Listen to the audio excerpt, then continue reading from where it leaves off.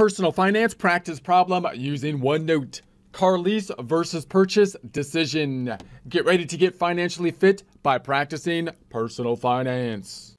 You're not required to, but if you have access to OneNote, would like to follow along, we're in the icon on the left-hand side, the Practice Problems tab, in the 6180 Car Lease versus Purchase Decision tab. Also, take a look at the Immersive Reader tool. Our presentation should also be in the text area with the same name, same number, but with transcripts. Transcripts that can be translated into multiple languages and either listened to or read in them. We have the information related to the purchase up top, and then down below we have information related to a lease, so we can compare and contrast the process that we might go through when we're making this type of decision. Obviously, the purchase of a car is a decision that might implement or impact multiple periods into the future. Therefore, we might want to put a more formal thought process or structure into our decision making, as opposed to the more short-term decisions, which we might make more on the basis of habit and routine. So the first thing we might want to look at is to just take a look at the cash flows that would be involved under the two methods over the periods that are going to be involved. And then we might want to add into that the time value of money types of calculations that we'll do after this point.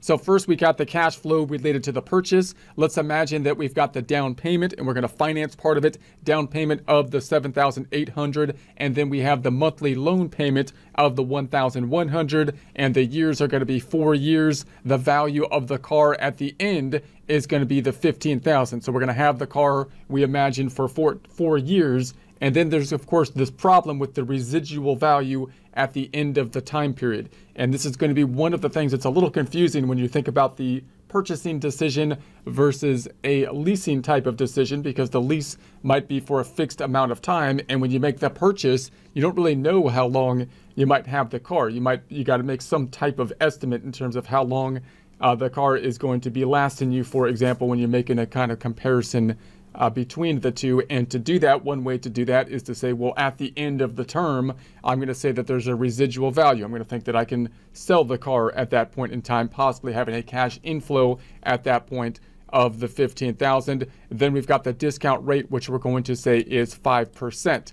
So we're going to say the down payment is going to be the $7,800. Obviously, that's going to be a cash flow up front. We have the loan payments that are going to be $1,100. If we think about them as just basically cash flows, that's how much we're going to be paying, and that'll include, if it's a normal installment type of loan, interest and the principal.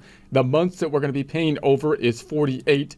That's going to be the 4 years times 12. So we got 48 payments, and that will give us then the 48 times the 1100, the 52,800 in terms of the loan payments in total. So the cash flow then is going to be the 52,800 plus the 7,800. That's going to be the 60,600 in terms of the cash flow. And obviously that's the cash flow for this time frame of the 4 years that we have in place. Now, after that point, we're going to say the car's residual value is going to be the $15,000. If we were to sell it, we can think about selling it at that point in time, thinking that we could receive the $15,000. If we were to do that, then of course it would be a cash flow, or we might say that the value of the car that we might still be using is the $15,000 that we would still be getting use of. It's easiest to kind of think about these type of comparisons if we can break things down to basically cash flows or cash flow equivalents typically. So that's going to give us the net cash flow, or the net flow, which is going to be the 60,600 minus the 15,000, because that's going to be an inflow, and that would give us the 45,600. So this is a calculation that's pretty straightforward, because we're not really taking into consideration time value of money considerations here. Also note that if the car was used for a job or something like that, then you might have to take into consideration the tax implications that could be involved. Let's compare that to like a lease situation. Let's say the down payment for the lease is $3,200. The monthly lease payments are $950, and the length of the lease is 4 years. So now we're comparing a 4-year lease here to the loan that would be extending over the 4 years. If you've got different kind of terms in terms of how long the loan will be involved, it could be a little bit more complex, but the same kind of principles would apply here. We would, of course, try to break it down to cash flows over the time frame that's being involved. And then once we break it down to cash flows, we can make some comparisons there we might then apply our present value kind of analysis, which we'll do next. So we'll say the cash flow here, we've got the cash flow is going to be the down payment for the lease of the $3,200 upfront. We've got the monthly lease payments then, which are going to be paying $950 per month. The number of months is 48. So if we take that 950 times 48, then we would get the 45,600 here for the total monthly payments.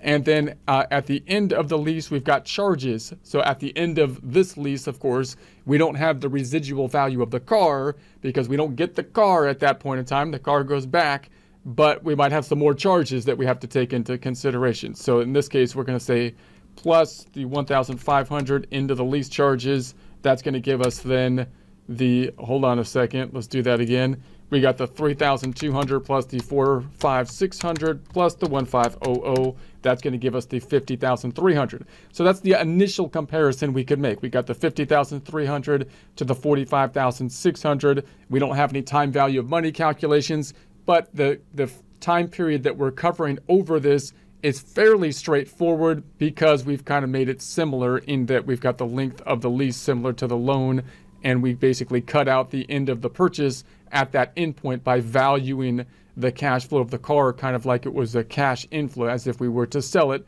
at that point, because once again, we want to break things down to the cash flows. Now, if you had different terms, for example, if you were planning on holding on to the car longer, or the loan had a longer or shorter term than the lease, gets a little bit more confusing, but you could still break out this information and do this initial calculation with just simply the cash flows.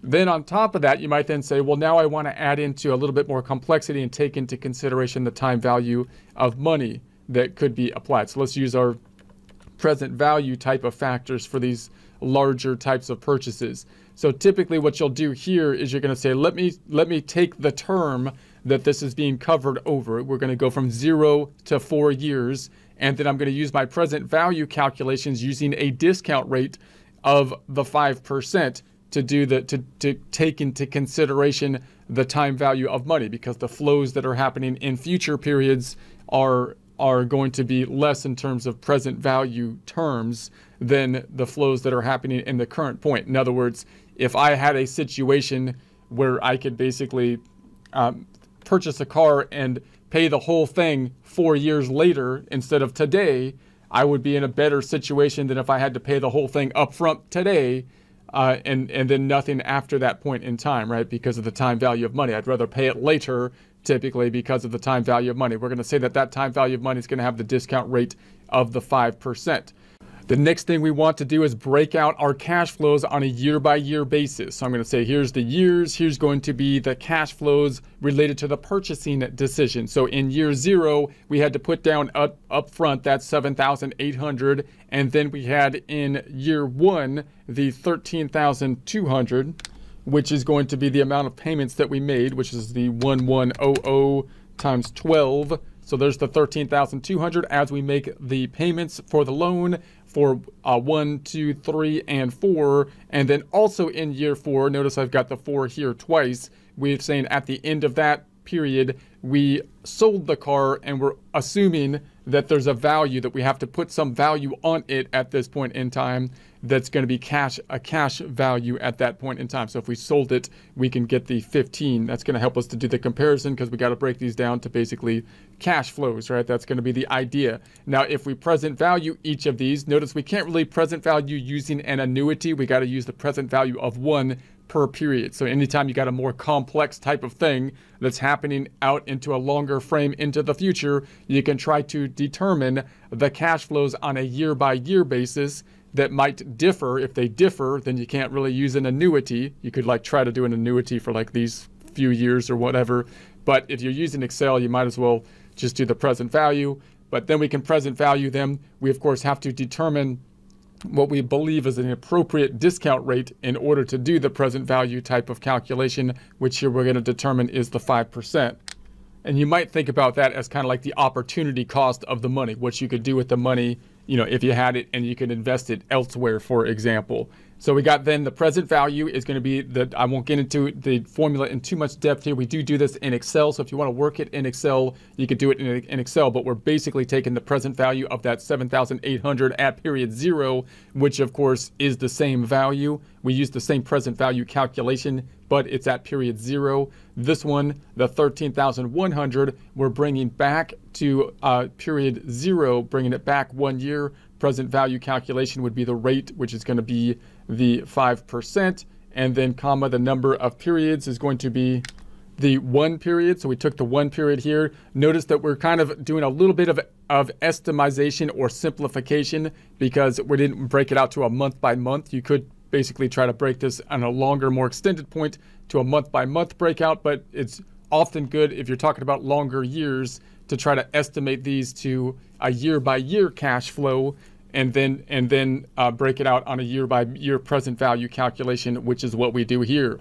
So then we got the number of periods is going to be this 1 over here, and then 2 commas because we're not going to have the payment because it's not going to be an annuity type of calculation, and then the future value is going to be that 13,200 that we're pulling back to the current period. Also notice that this amount here is absolute referenced by the dollar signs. That's because it's being pulled from outside the data set. So when we pull this formula down, it's going to be the same as you can see between these two. This one, the number of periods is going to be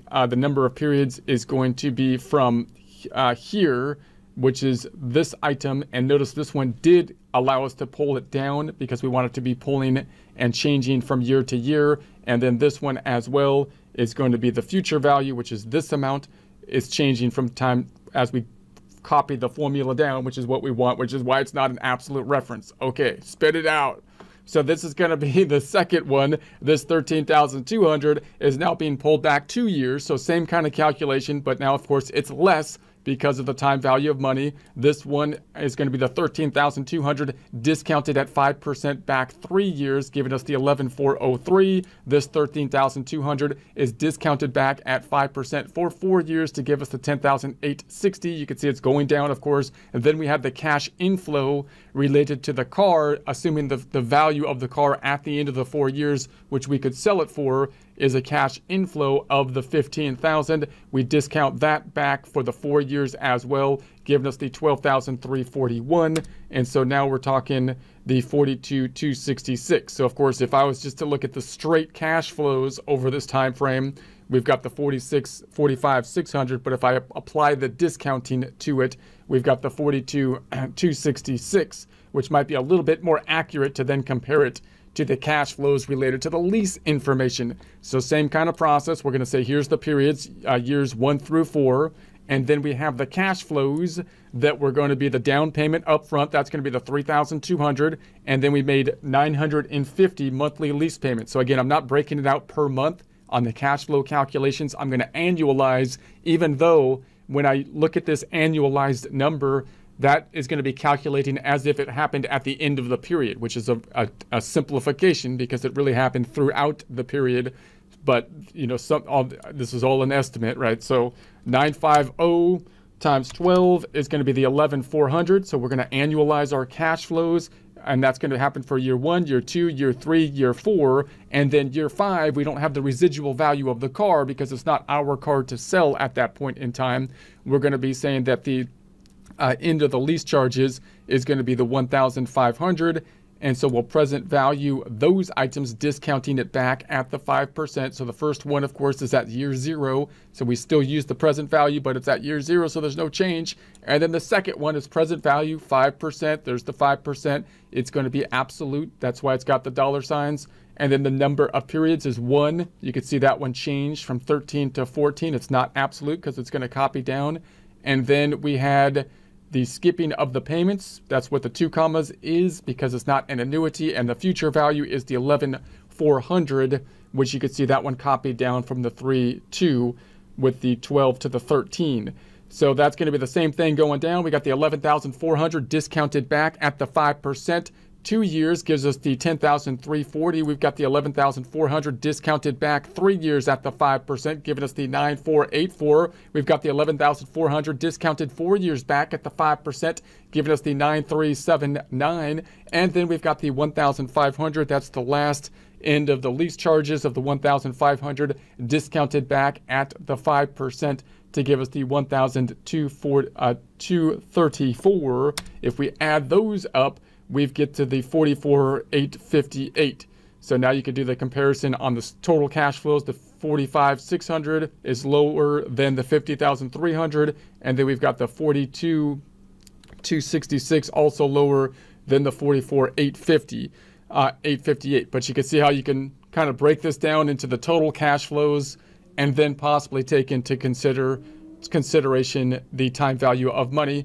And you can apply this kind of strategy even if it got more complex than this. For example, if the years were different, or if you're taking into consideration the value, the other costs that might be related to the selling of the car at the end of this time frame. If you take into consideration maintenance and that kind of stuff under the two scenarios, if you take into consideration taxes, as long as you can try to quantify what you think the cash flows will be on a year-by-year basis, then you can use this kind of cash flow present value method, which looks complex, but is pretty easy to actually set up in Excel to do a fairly reasonable kind of side-by-side calculation. It's all an estimate because, of course, we are going to be estimating the discount rate, but it gives you a better idea than just kind of going with your gut on those long-term decisions. Going with the gut works for short-term habitual types of decisions oftentimes, but you kind of want to put a more formal thing in process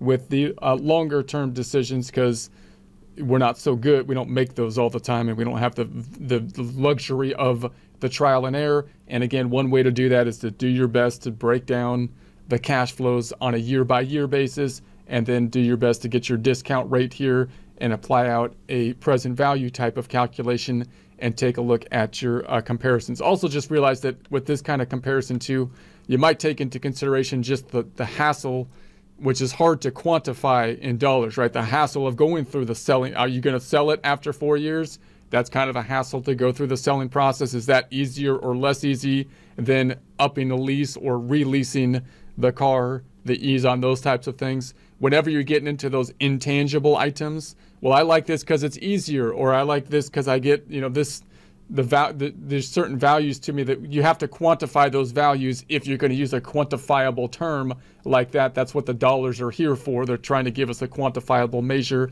So if we're saying, yeah, but I just like this better because it's easier for me to do, then I've got to quantify, I got to quantify that in some way if I'm going to do an accurate comparison from